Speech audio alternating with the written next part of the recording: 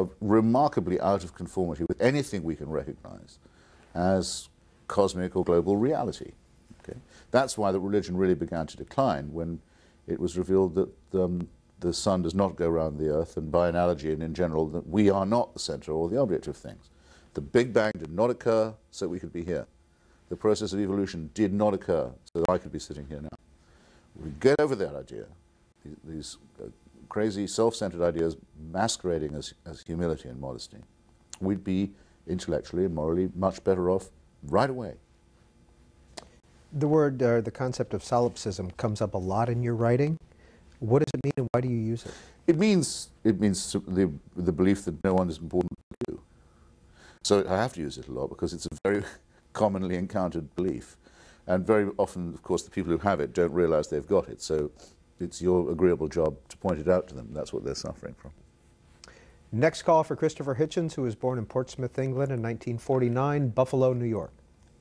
Yes, I have two statements, and I think the reason you have trouble with your belief system, Christopher, is because you didn't get a chance to form one as when you were young.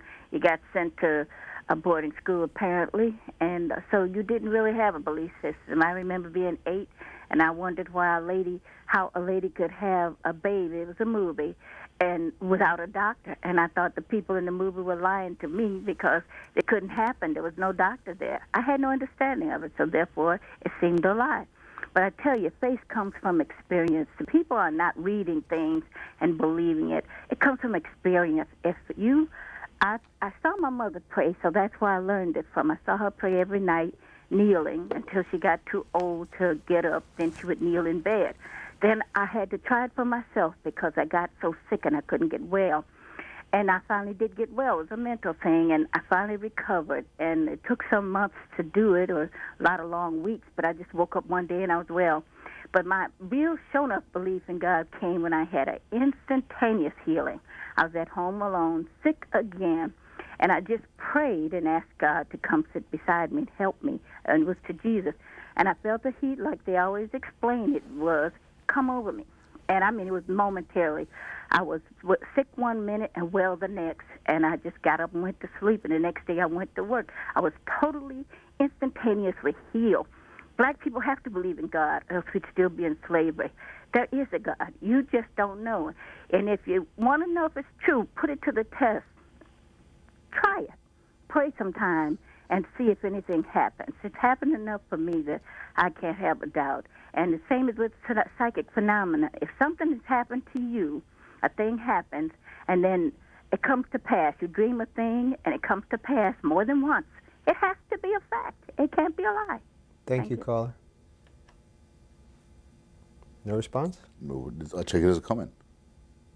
Have you ever prayed? No. What do you say to... No, I'm sorry, I shouldn't have said that. I mean, one was forced to pray several times a day, but some of the things you had to say aloud. The Nicene Creed, for example, or sometimes the Apostles' Creed, and the Lord's Prayer, and so forth. So yeah, I've intoned that, yes. And then I discovered that they can make you come to church, but they can't actually make you pray. You don't have to do that. And I stopped. I stopped singing the hymns, and I wouldn't kneel or bend forward when it was prayer time. And there was nothing they could do about that, because the law only says you have to go.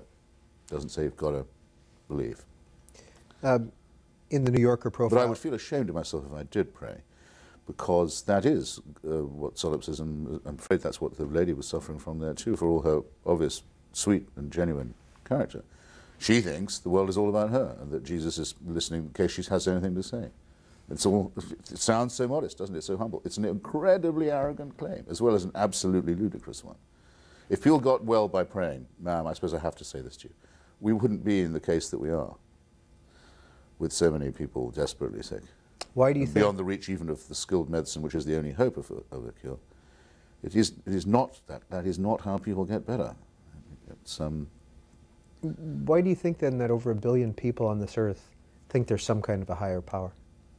I don't know that they do, but I think that the reason would be, let's grant that they really do believe this, and give them credit for sincerity in the belief.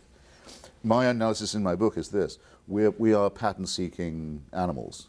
It's a good thing about us that we look for patterns, we look for recurrences and consistencies and so forth. And it's a weakness as well as a strength, because for example, we prefer a conspiracy theory to no theory at all. But we do look for patterns, and it's quite difficult for us to imagine that we don't know the cause of things, or the first cause. We like to think we could find that out. And we also have, it's very persuaded us that things are all about us, and that we're the object of all this. So if people say, well,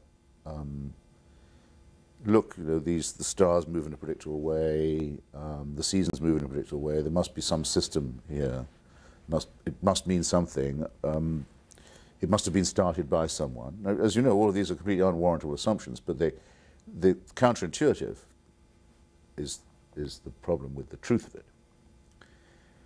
And not only that, but I might be the winner in this destiny, and it might be all about me, and my God might turn out even to be the strongest one. Have you ever written about your mother's suicide? I've written about it, no. You talked about it last year in the New Yorker profile. Yeah, if people ask me, I don't go all. What happened to your mother? I don't clam up if I'm not to be asked, but I would catch us. I'm quite happy to satisfy their curiosity. What happened to her? She, very sad to say, in a moment of extreme unhappiness with a man who she had thought would be a better man than he was. In despair, really, at the end of a love affair, with him, about on a suicide pact. So I think she felt that that this had been a failure, and she wasn't going to get another chance to be happy. And I think she was in many other ways at that time quite overwrought. She went back to the place where she'd been happiest, with him, and I think I have a feeling, I can't prove it, but I have a feeling he slightly talked her into it. It wouldn't have been in her nature to take her own life, but I think she was very suggestible at that point as well. So that was when I was, it was 1973, I was 24. Is your father still alive? No, my father died in 1988. He outlived her by some time, though he was a good deal older than her. She made it to be about 51, too, and he was 79 when he died. Las Vegas, you're on the air with Christopher Hitchens. Hi, Peter, and hi, Christopher.